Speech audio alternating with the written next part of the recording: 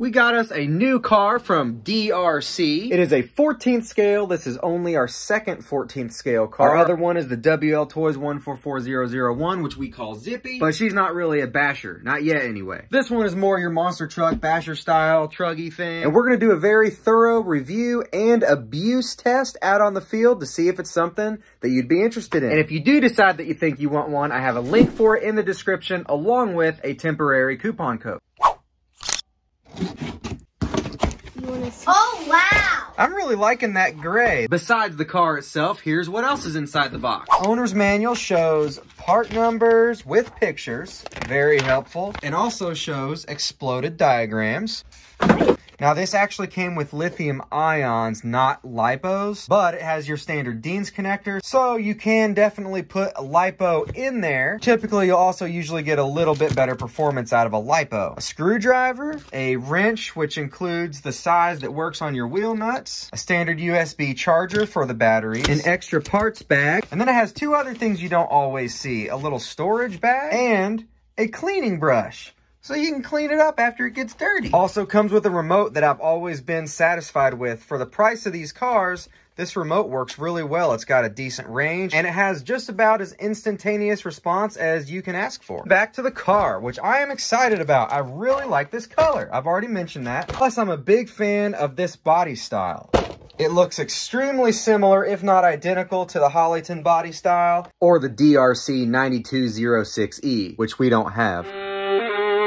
But this one seems like it's a little bit better built, and we're going to go over some of those things here in just a minute. Look how twisty these wheels are. They also do not seem to have foam in them. One of the first things I'm noticing about this is it seems very true to the scale size that they're saying it is. And that was definitely a complaint in the past. And when you set it next to a 16th scale, it is significantly larger. So I'm happy to say that this really is a 14th scale, or very close. Where's the stickers? Good question.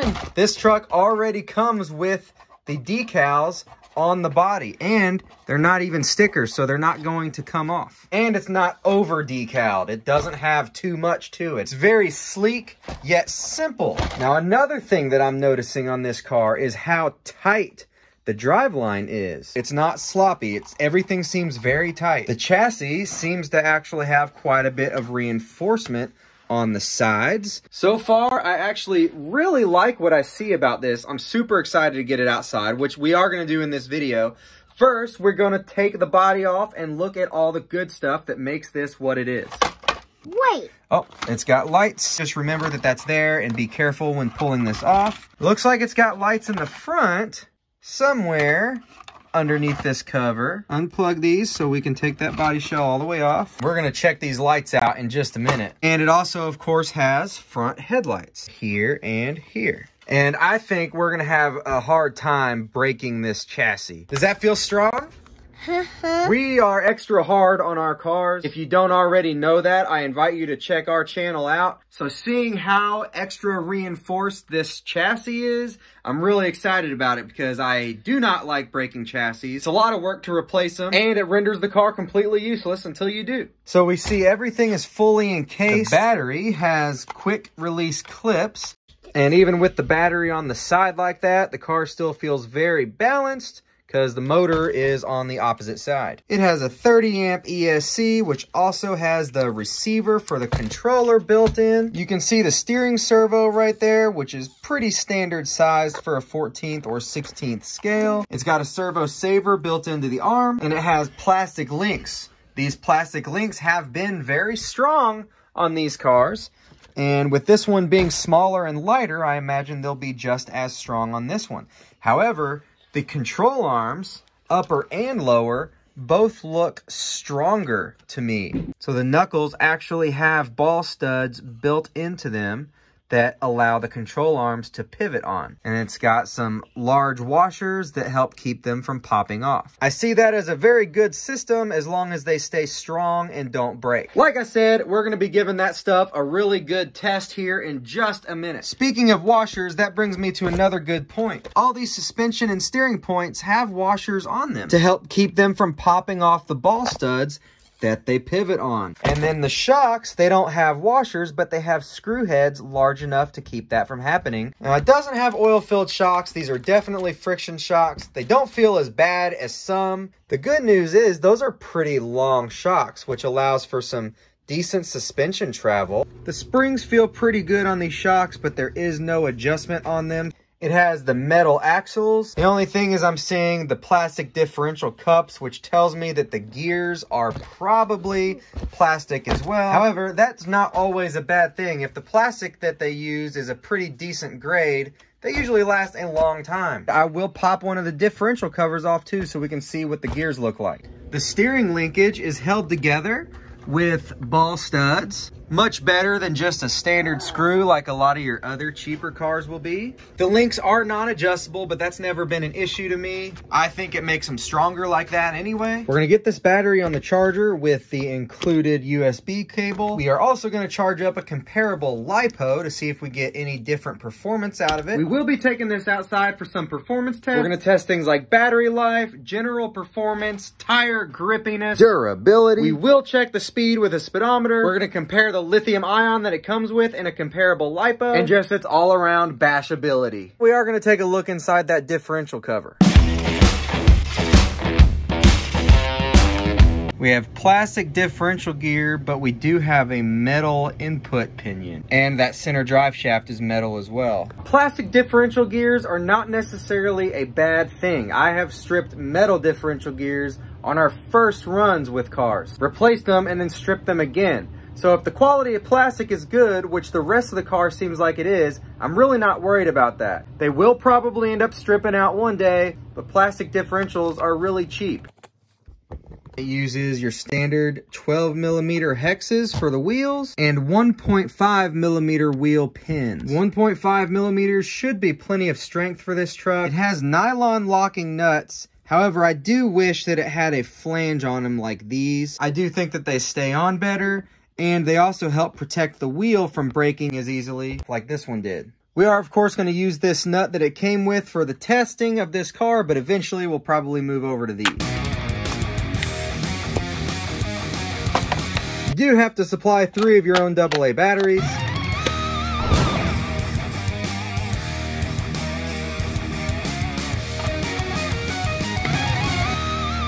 Oh, yeah. That's cool. Steering servo seems pretty good up in the air, but on this rubbery textured mat, it does not do as well. I think outside it'll be much better. So this has actual brakes on it. So you double tap for reverse. Now I do feel like this body is pretty flimsy. I am kind of expecting it to crack and break when it crashes. So just to temporarily help with that, I'm gonna put rubber washers underneath these body clips. And that'll help it strengthen it around those body mount holes. If this body survives today, we'll end up reinforcing it. If it doesn't, we'll get a new one and we'll reinforce that one. So don't be alarmed if you see the body break. I do have videos on showing how I've reinforced several of our bodies to help them last much longer.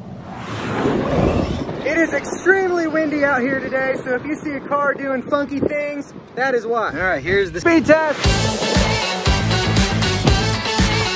14.6 miles an hour.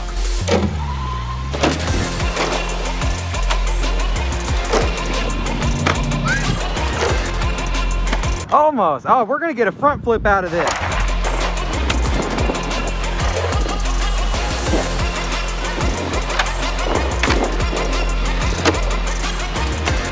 That was a good jump.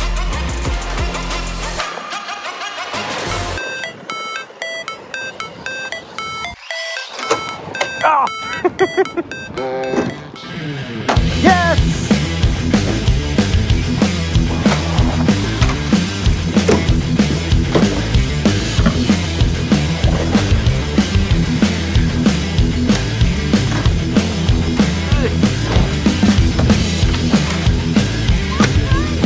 Nope.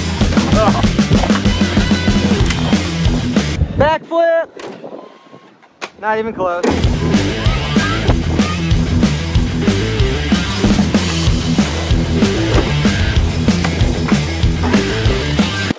Nice one!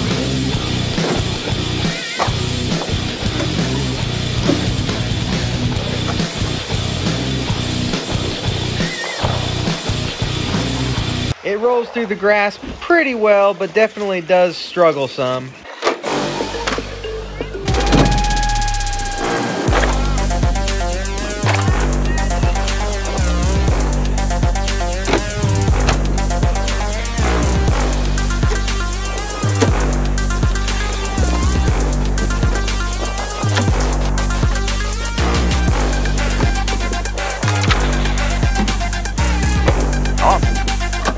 Oh yeah!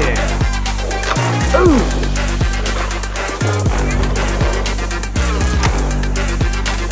Nice.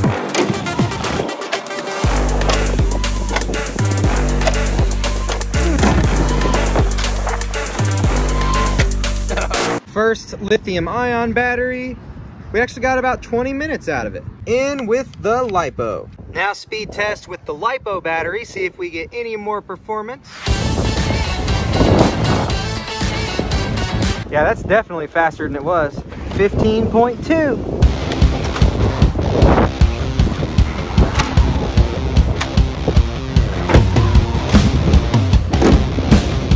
Oh.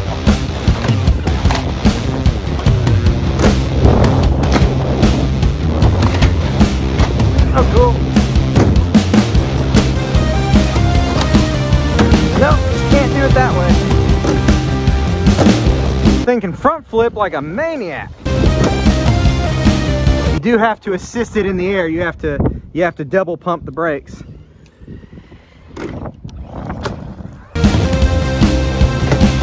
Oh! Frontal impact.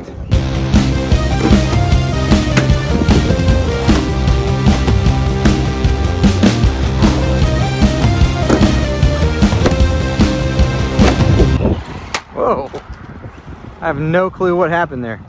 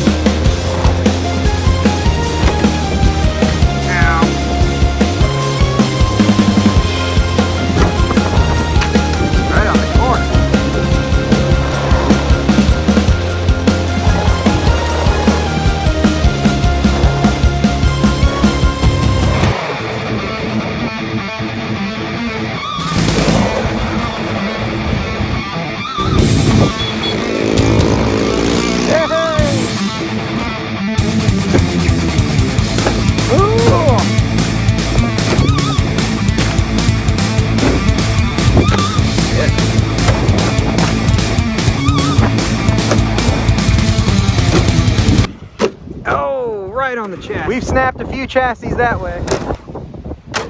Ow. Yeah, I think we're gonna see some body damage. Ah.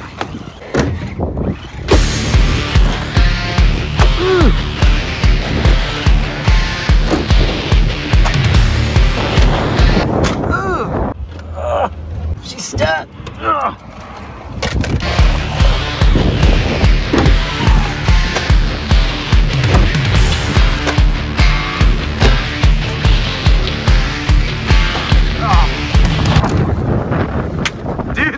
Caught it. That was gonna make it and the wind stopped it in midair. I saw it happen. That was cool. Oh, right on his butt. All right, that was the second battery. Now we can go to the workbench and see what we learned about this thing. I do know that my hand is burning up from holding underneath where the motor is. Well, as I mentioned, the body definitely didn't fare too well. But let's get a closer look at everything. Out of 2 full battery packs, we did only end up losing 1 clip. That's not too bad, actually. Core body didn't fare well at all. The wings survived pretty well, but only because the body is what allowed it to flex.